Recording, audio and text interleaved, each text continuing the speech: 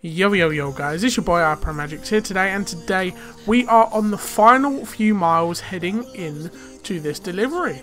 So basically today we are on the final few miles, as I say. Then the next few deliveries after this are going to be a bit secretive, so they'll be done off camera, but there will be videos to cover the next couple of days. So yeah, we are currently quite enjoying the S series. I've had a word with the boss, and so far that I'm doing pretty well. They're not moaning at me too much. I'm keeping on the roads. The only thing that I do need to start maintaining is my fuel levels.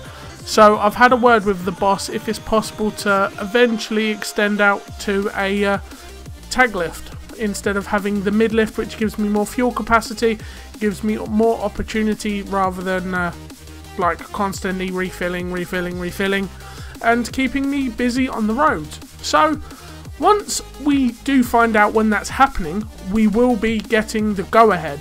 But at this moment in time, I have spoke to the boss, and he kind of has told me in the briefest way possible, if you want to go and do it, kind of go and do it. So I'm kind of tempted to do it between the next few deliveries, but I guarantee you by maybe 3 to 4 videos time it should be done.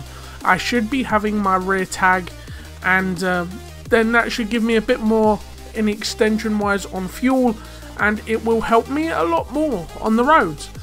So we are heading in to a certain place which I can't remember the name of, but we are pulling a black Schmitz Muller trailer, the DLC that came with ETS2 a long time ago, which I quite enjoy pulling, to be fair. It's not very different to pulling a normal trailer, I suppose.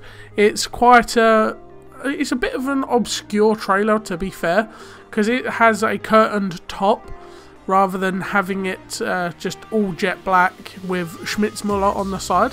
But hey, what can we do? So guys, I'm going to end it off here. So you guys are going to watch me do some terrible parking at this one. So thank you all for watching. I hope you enjoy. And guys, as I said, the next few deliveries are going to be a bit lucrative, but there will be videos to cover it. So thank you all for watching. Hope you enjoy, and have a great day. Peace!